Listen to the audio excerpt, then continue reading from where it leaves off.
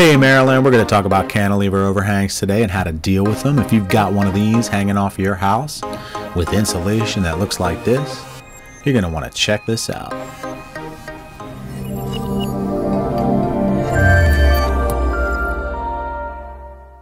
Alright, what's up Maryland? I am out here today in Reinstallation and we are getting ready to tackle this cantilever for a homeowner that was feeling a lot of drafts this past winter and wanted us to insulate, take care of this thing for him. I've got Kyle Farrell working with me in the background. Hey, what's up? He's got a couple different camera angles going, and we're just going to kind of go through step by step and show you what we're doing and how we do it, and maybe some of the reasons why the problem is actually happening before we seal it and then insulate it and close it back up. When you look at the back of this house, most see that the 6 windows are shut, but there is one that is wide open and hiding in plain sight, and it didn't take long to prove it. One important thing you gotta remember is that fiberglass insulation won't stop the flow of air. You can literally just see right up into the house. Well, you're gonna give me a shot of that. Yeah. Turn that light on.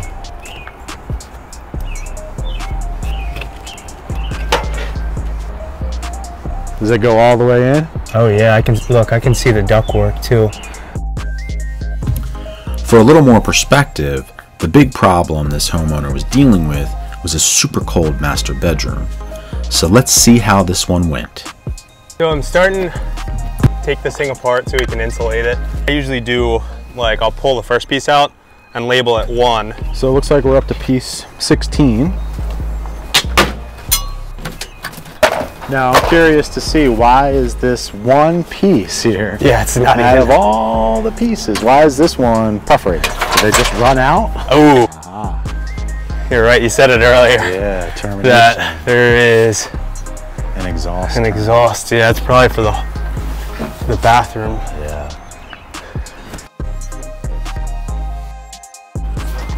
That was their solution, was to turn, you know, exhaust fan through a vented or perforated piece of Soffit, and that's just not going to work. Now we're going to figure out where that's going to, because if it's not moisture, it's not a huge deal. However, it's definitely not going to evacuate any kind of smell or anything from the house. So yeah, it'll make the second floor stink. Right? Exactly.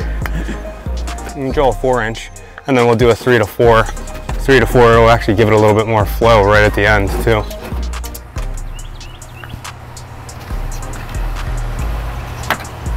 This is what I call a nice blank canvas. So what you doing here? There's a lot of overspray with the foams. Get a sheet of plastic over the siding, that way there's not like blotches, it doesn't get messy or anything. Keep it contained as much as we can.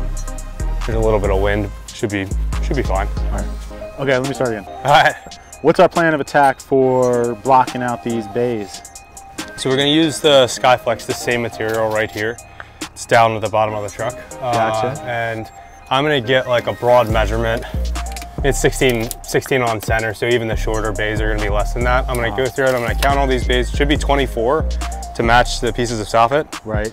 And then I'm gonna cut 24 pieces, 24 blocks that'll fit in a 16-inch bay. Okay. And then if they're shorter, I'll cut them down, trim them in, put them up, and then seal them in place. And from there, we'll do the foam portion. So by blocking the area with the Skyflex and foaming it, what are we gonna accomplish? So we're gonna accomplish an air barrier and then also a thermal boundary. So right now, it's kind of a thermal boundary set in place with the way that the insulation is laid, like right up against the floor. Right. Some places we're good, some places we're bad.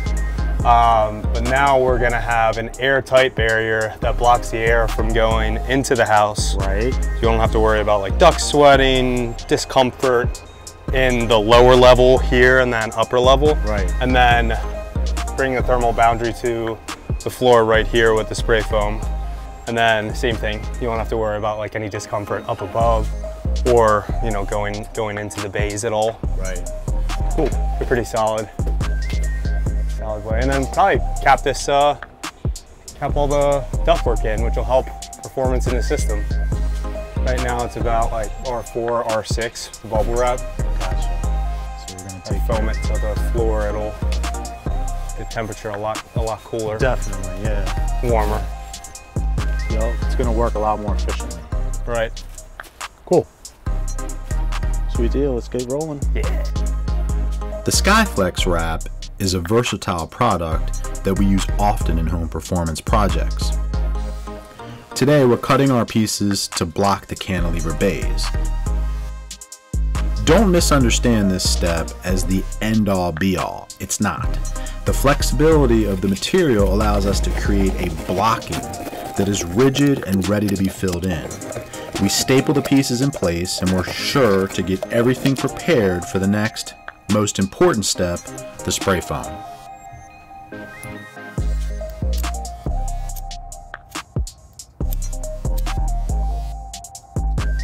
So Kyle masked up before he uses the spray foam to be safe. And what he's got going on here is he's just marking 4 inches so that we can achieve the desired R value, which is 25. And the reason, or the way we're getting there, is for each inch of this foam, it's equivalent to about 6 R value. So we're going to get right about to 25 there with the 4 inches.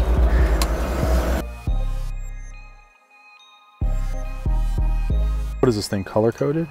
Yeah, there's actually like writing down on the bottom side. You can see which one's which. Do fan tips. Difference between the two. So there's a fan tip. So it'll spray at like a wide angle, and then that's just like a circle. So we're gonna use a fan so that we can. We grabbed the spray foam kit and Kyle put a full suit on.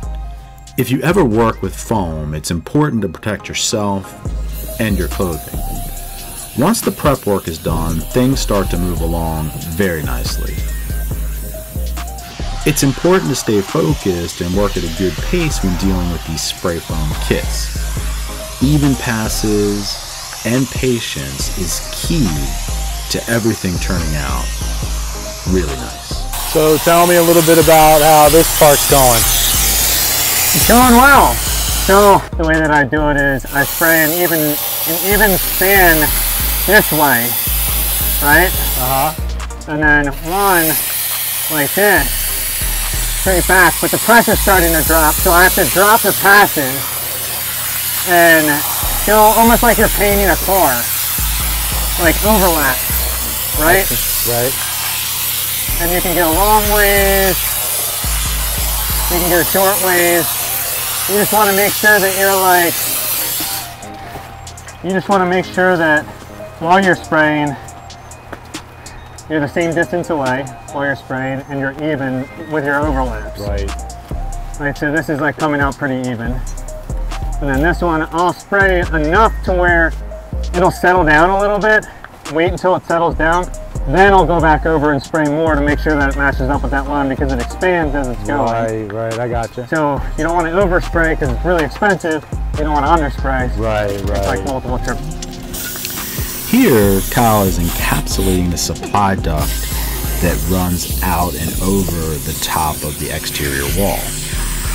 When it does that, it exposes it, so over-insulating it and sealing it up a little more than normal is not a bad idea, especially since we're pretty much finishing up and we're getting ready to close everything up. Hey, what's up, Maryland? I'm out here in Reisterstown finishing up this cantilever spray foam project. We're just taking all the plastic down that we use to protect the house and see how much of the spray comes off of it. And we just want to make sure it doesn't get on the siding when we're doing a project like this. Once we get the plastic down and get everything cleaned up, we're going to start putting the soffit back and try to make everything look like it did before we started.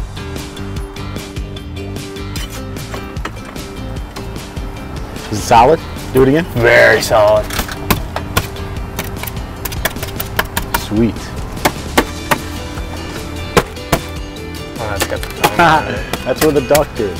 Yeah.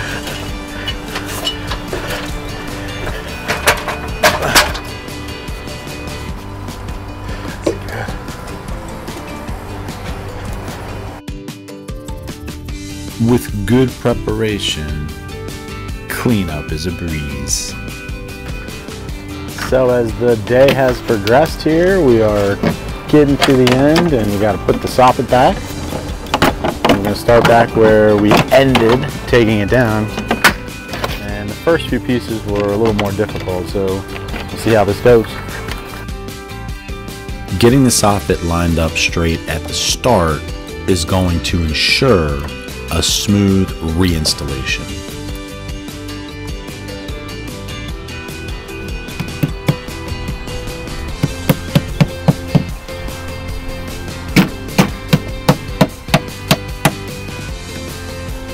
Straight. That's good. And talk to me, why are you leaving a little play there? If you put too much pressure on it, it'll be bubbly.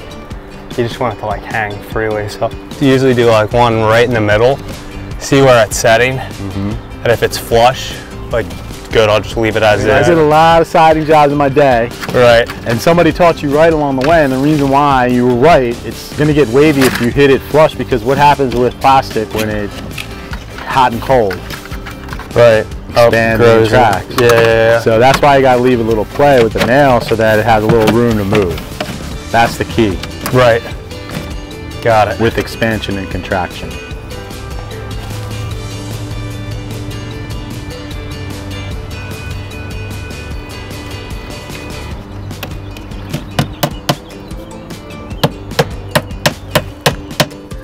Tell me about how you're going to take care of this.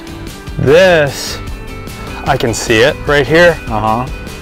So what I'm going to do is right at the center of it, I'm going to drill a 4-inch hole, and I'm going to put that term that I have over my back of my truck right now, a 4-inch soffit term, and it'll match right up to it. And I actually have, they come with the roof terms. It's like a 3 to 4 inch little like rubber piece that'll sit on the inside. Yeah.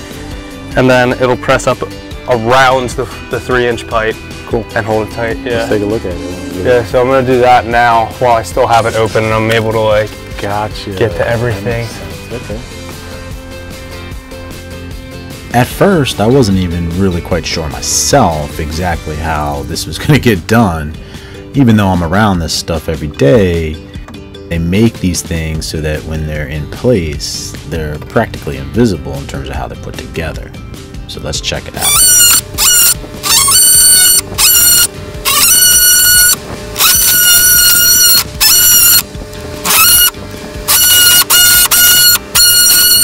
Okay. Sweet. Nice job. And then I have what's up? a magic eraser. And we'll get all the other marks off of. There we go, yeah. So that's like dead center. Nice.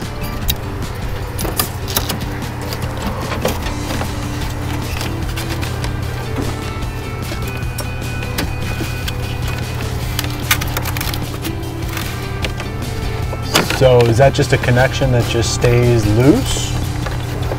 What do you mean? The way that oh, I see. It's coming in and you're gonna seal it from down. Oh, okay. Yep. Oh, okay. Yep. Well, no, there's like a little piece of well, I can seal it from below too. Yeah. Now I think I'm understanding. Yeah, it'll. If I shift this, there's supposed to be like a space between the duct and the end of that fitting. Yeah. And something goes in between. Yeah, there's like a little screw piece that goes in and does it have screws any in. like play in it, or what do you mean? Or does it have to be perfect?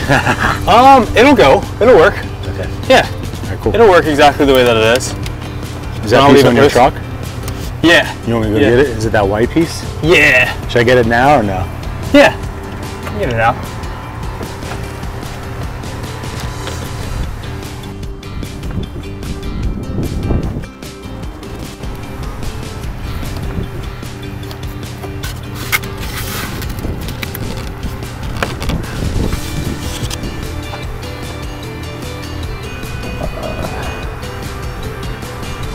It was like a little foam gasket, huh?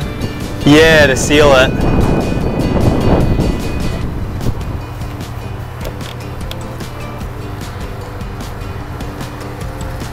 And it literally just like screws onto this. Oh, you know what? What's wrong? I may have to break this piece off. Yeah, that one inside piece. It's like getting in the way. There you go. And I'm gonna have to seal it from the outside. It won't fit. It won't fit in there to be able to. So now you gotta go. I'm gonna tape it from the outside. Oh, you're gonna tape it up top. Yeah. I see. Okay. So that's in? Yeah. That's and then screwed in? I'm gonna seal it. Yeah. Well, it's in. I'm just like rough fitting it in I right now. I gotcha. I'm rough fitting it, and then this will be. You're gonna use foil tape. Yeah. A flex foil tape. I'm gonna screw it in, and then I'm gonna use flex foil tape to get around the top. Yeah. To get that situation up there rectified. Yeah, it wouldn't go in with this, see, because there's a little piece that like. Yeah, it's not working right. I see. So you're zapping it with a couple screws. Yep. Yep. Just hold it in place. And this one should be right on the joist. Should. Yeah. Actually, I'm gonna loosen it a little bit. See how it's like. Yeah.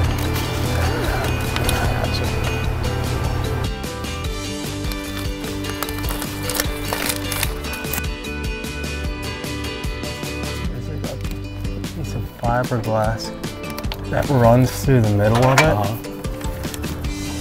That like sturdies it up. Gotcha. That's tight, yeah. Cool. Yeah.